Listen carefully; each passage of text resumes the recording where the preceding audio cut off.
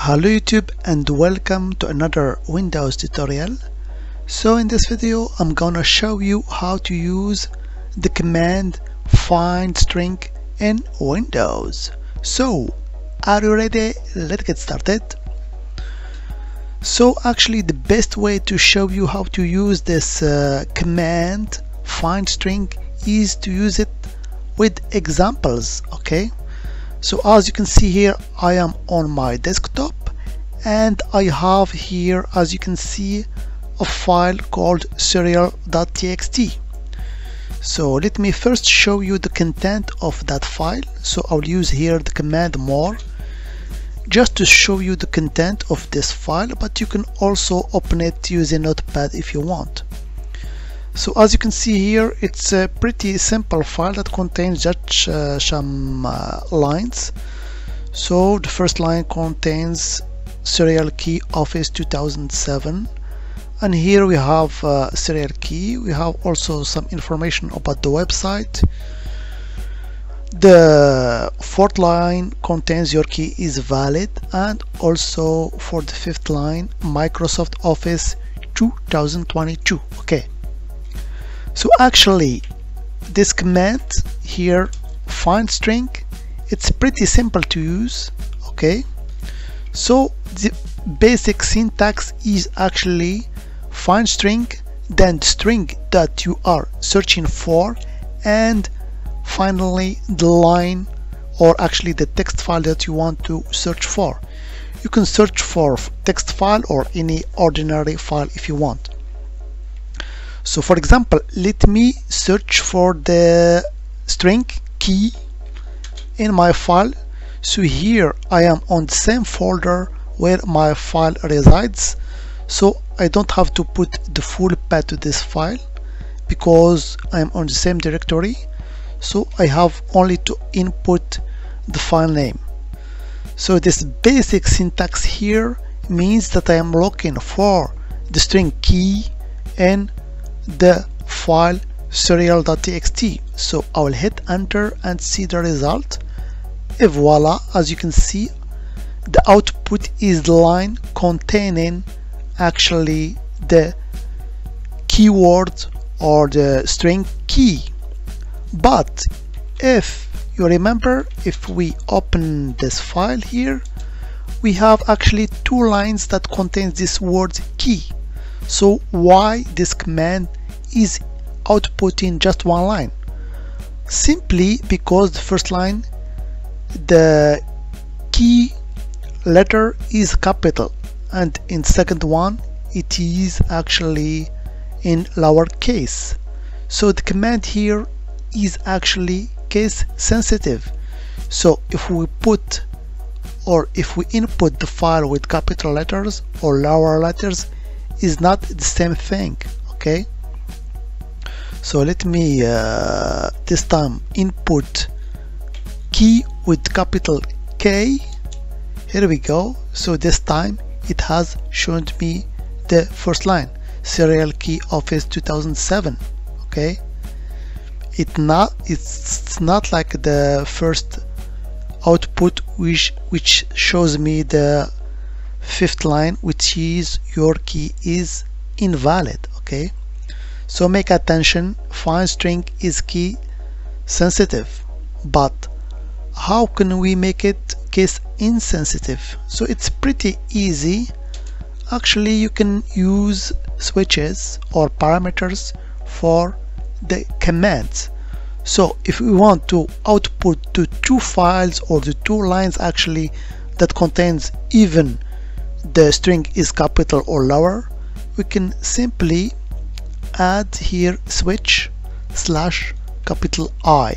Okay, so and this time it will output the two lines. So the first line contains the key with the K in capital, and the second line contains the key string with lowercase for the K letter. Okay, so remember that Findstr is key sensitive. Okay, another thing, let's say that we want actually to search for two strings instead of one. So it's pretty simple. We can use the same command, but we have to input the strings inside quotes. So let's say, for example, I want to search for the string invalid, okay, and space. I want also to search for example for the string office. So as I told you, if you want to search for multiple string, you must enclose them inside quotes. Here we go. So now this command will output any line contains either invalid or either office. So let's say that. Here we go. So the first line contains the first string, which is invalid, and the second line contains the second string, which is office. Okay, so if you want to look for multiple patterns or strings, just enclose them in or between quotes. Okay,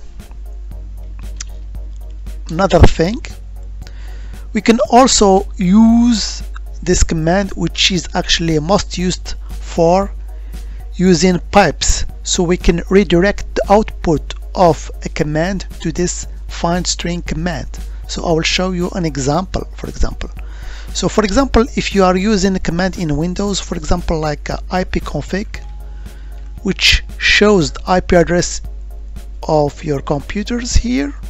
So you can see here I have a bunch of output because I have actually a lot of cards so in my PC, so it depends.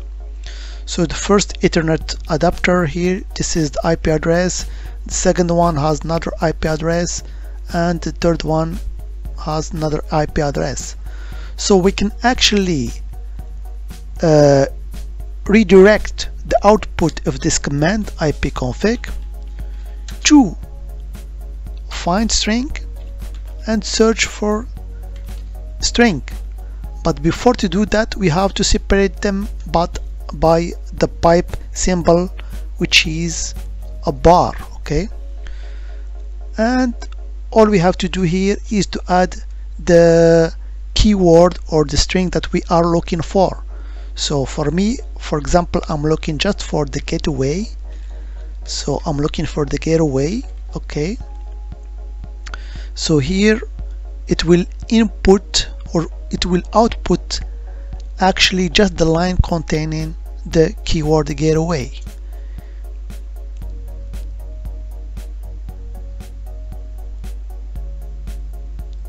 Okay, let me show you that. So this is it. As you can see, I have these lines containing the keyword gateway. So actually I have 4 lines containing the keyword gateway, and first one is the one that has an IP address. So I have successfully redirect the output of the command ipconfig to the find string command. Okay, we can also use it with other most used commands in Windows. So for example, we can redirect the output of the command netstat. So the netstat command is used to show the active connection in your PC. So it shows me actually all the established and open connection to other sites, but I can just filter using the pipe symbol here with the find string command to look just for the established connections, and established here is in capital because the netstat command actually gives us the established connection with this keyword in capital. Okay, here we go. So now I have filtered the output of the command netstat to just show the established connections. So this is the use of this netstat command in actually the most used for Windows commands. So if you want to extract useful information and to filter it out, you can use this find string command. Actually, we have an equivalent in Linux world. So if you use in Linux, there is a similar command used grep. So the grep command is used also to filter and to search for keywords in the command of Linux. Okay, so remember, whenever you have some information that you want to filter or you want to extract, use the Findstr command in Windows. Okay, and finally I will just show you can get more help about this command using just Findstr / and exclamation symbol. And here we go, we have the help of this command with all switches that you can use. For example, /B matches buttons if at the beginning of the line. Okay, and with capital E matches buttons if at the end of the line. So you can look at this useful help here, and we have here also the syntax that you can use.